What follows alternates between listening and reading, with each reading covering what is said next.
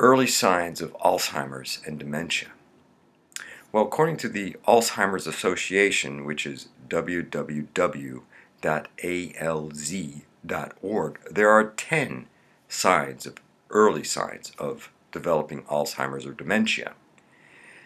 To me and to other researchers, these 10 early signs are almost not early enough to be able to offset the possibility of developing Alzheimer's or dementia. Just like any other disease, just like cancer or whatever, the earlier you detect the problem, the better chance it is of either solving the problem before it gets to be a problem or avoiding the problem altogether. Now, researchers have discovered that there are 3, and probably more, but 3 that I'm aware of, signs that can actually give you a clue as to whether you're going to develop Alzheimer's or not. And these signs can actually occur 20 years before these 10 early signs, according to the alz.org. The 3 signs are actually something you would not expect. The first sign is constipation. Yes, constipation. The second sign is loss of smell. And the third sign is bad posture. Let's go through each one. Constipation.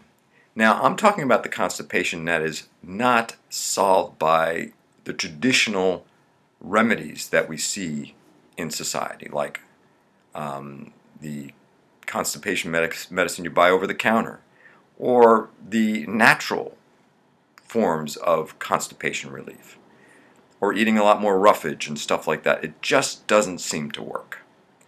That's the kind of constipation I'm talking about. And that usually comes, believe it or not, from your brain. Again, Alzheimer's, dementia, Parkinsonism, and all those come from the brain, and these are signs that maybe there's something going wrong with the brain. The other is loss of smell.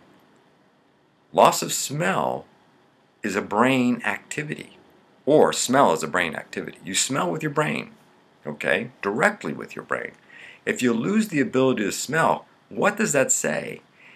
It says that there's something going on in your brain that's preventing you from smelling, an early sign. The other, let's talk about posture. Posture is extremely important for the health of your brain. Why? Because posture is regulated by your brain. If you looked at my other videos, you know that. Okay? So posture, if your posture is bad, your shoulders are rounded, your head's drooping, or your arms are turned out, or if you walk like Bigfoot, there's something wrong with your posture. And that's something that needs to be addressed. It's a sign of a bad brain. Bad posture equals bad brain. These 3 things can be there 20 years before developing the 10 early signs. And those 10 early signs can be several years before developing full-blown dementia, Alzheimer's, or what have you. So what can you do to help this? Well, first off, you understand that if you discover something early and you see the problem, you might be able to deal with it. There are 3 things. We know, researchers and all know, that there are 3 things that our brain needs, the cells of our brain needs. The first thing is activation, and I talked about activation. Those 3 things you can do early on in your life and do for your kids that will help your brain. And we know it's high-intensity exercise, learning a new language, and learning to play an instrument. Those are 3 things that you can activate your brain with. Okay? Activation is important, number 1. Number 2 is fuel, and that fuel is divided into 2 parts. One is oxygen, and the other is what we call glucose. Glucose is your body's energy currency. It's what your cells of your body use to make them work, is glucose. Okay?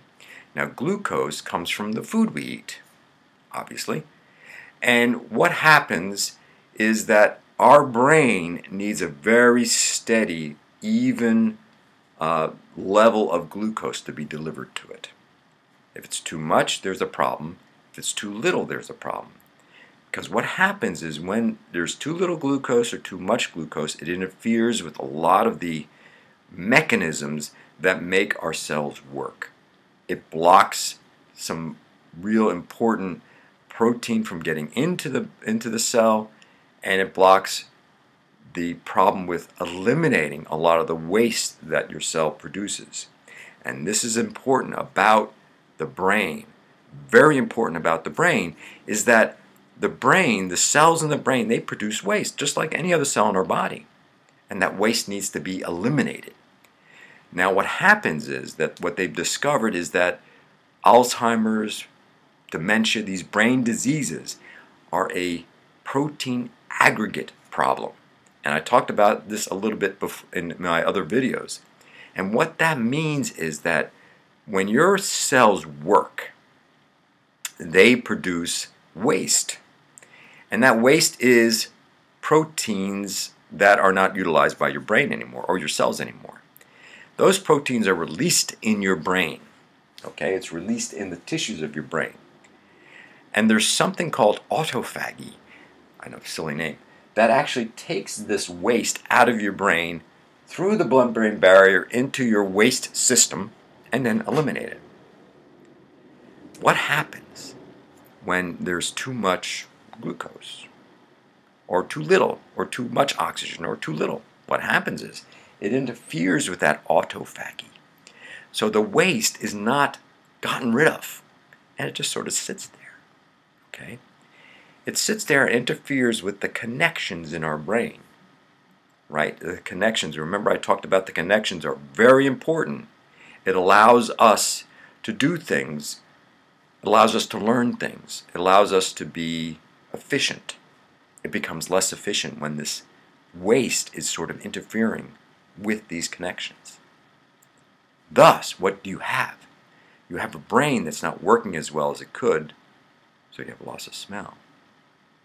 A brain that's not working as well as it should, you have decreased what we call motility, decreased action in your gut, so you become constipated.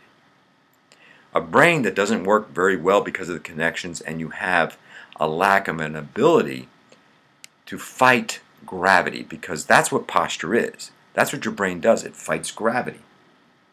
So if your brain is not efficient, working efficiently, it doesn't fight gravity efficiently, and you start to sag. Okay, so look here next time. I'm going to talk about next the fuel part, which is as important as the activity part or activation part. Remember, to live longer, you need to eat better and be